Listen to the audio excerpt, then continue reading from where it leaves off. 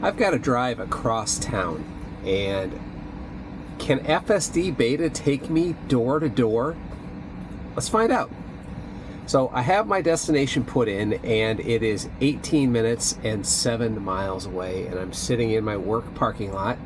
And will it get us there? Well, now that it's plugged in, see, I can't engage, so technically I can't go door to door. I've got to back out of this space manually. Okay, we're going to go ahead and engage, and we are on our way. So far, this is FSD Beta 10.69.2.4, I think. And for me, in this area where I live in Iowa, it has been pretty good.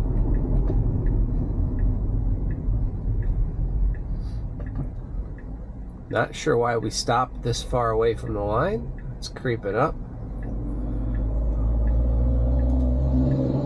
Visualization continues to get better and better. I mean, look at all of those cars that it can see. It's quite amazing.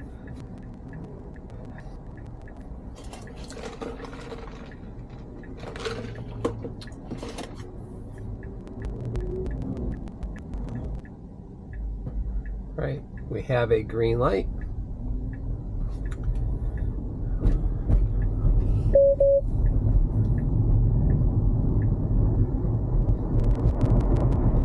Now here is one problem with FSD that continues to be a problem. It has nothing to do with the car's ability to drive on the road. It has to do with the fact that there's a problem with the navigation and the maps. It wants us to make a right-hand turn up here and then an immediate left-hand turn. You used to be able to do that, but you can't do that anymore because they changed the road. And now it's actually trying to get off and go to Hy-Vee grocery store, which is not what it needs to do. It's getting confused from that right turn to this right turn. So in a sense, so far we have one disengagement, and I'm going to go ahead and go through here and take this turn, which is on our map, but according to the navigation doesn't exist. I'm going to have to manually take us through this intersection here, and now I can re-engage. So that's one of the pain points of FSD Beta right now, is that when the navigation maps don't jive with what reality is, you really can't trust what the car is going to do. Also, if you're new to watching FSD Beta videos and think that FSD is completely hands-off and robotaxi, it is not.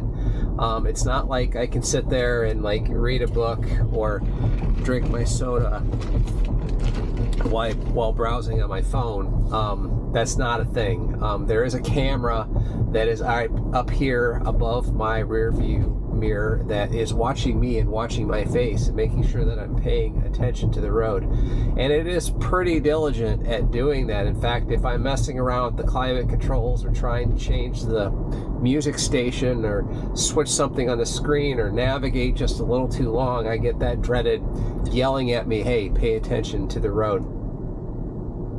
So that is something that you just can't tune out. In fact, when you're using FSD Beta right now, it feels on many levels that you actually almost have to pay attention even more than if you're just driving manually.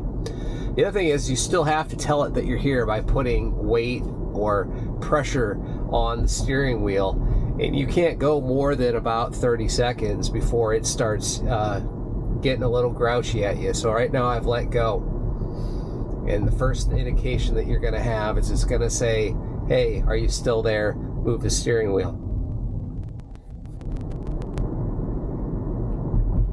There it is. Now, if I don't notice that, then you get the blue bar.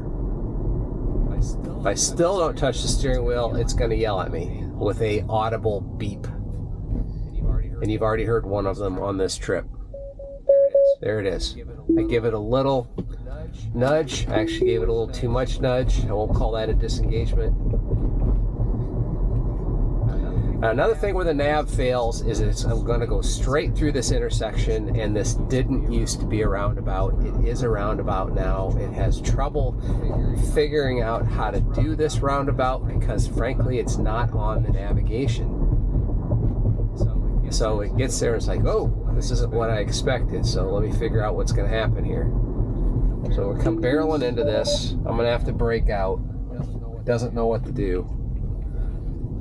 Go through this roundabout. Again, the navigation is wrong. I have done other roundabouts, and it has handled other roundabouts when the navigation knows it's.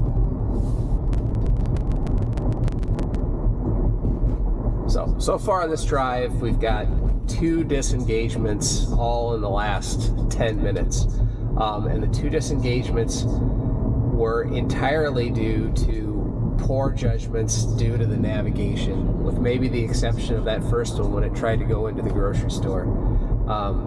But generally on roads like this, full self-driving is rock solid. Turn left onto Wilson Road. Left-hand turn coming up here. We have a light. Now turn left onto Wilson Road. It does a good job with. Whoa, I don't know what that was. Wasn't quite sure what it was doing. A little swish, swaying back and forth, trying to figure out where to go in the lane, but it figured it out. And now we are.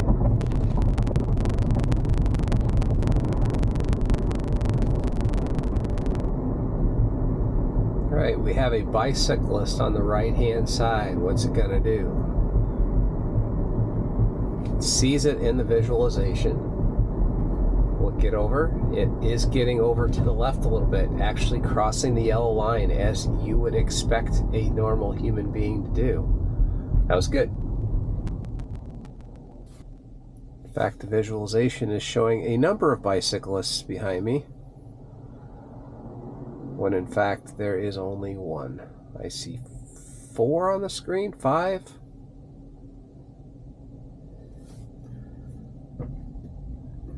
Green light, we're going.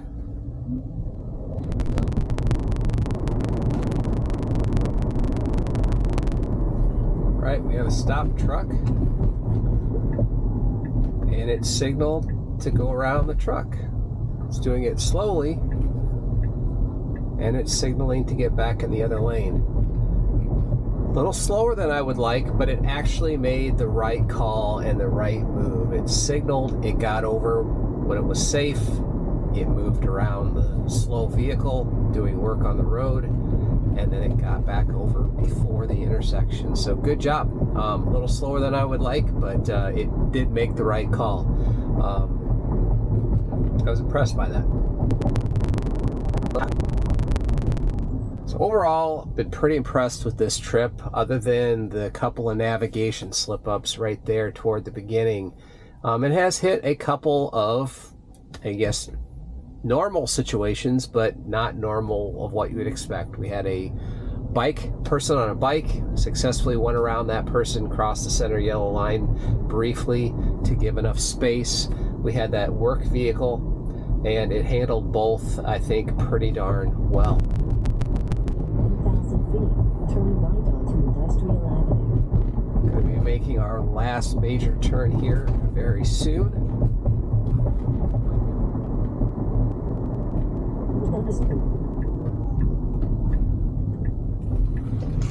Whoa, pulled that kind of hard. Not sure why it decided to give it the gas to that turn, but it made it. And our destination is up here on the left. And will it actually pull into the parking lot? It actually says it might actually do that. Now turn left. So we are pulling into the parking lot. Still not doing anything. This is something in the recent update. It seems to be adding turns into parking lots. Destination is on the right. And we are basically to the front door of where I needed to be, and it is coming to a stop and just telling me that I just need to park myself. So could it get me door to door? The answer is almost it could get me door to door. Couldn't get me out of the parking lot, and it couldn't get me into my parking space. And aside from a couple of navigation hiccups, this car pretty much drove me from point A to point B. This was an impressive drive, and I hope I'm hearing really good things about 10.69.3 that should make this even better. So hopefully you enjoyed this video. If you did, I'd appreciate a like, and if you're new to this channel, hit the subscribe button. We have videos like this and other types of videos coming out all the time. So until the next video, catch you later.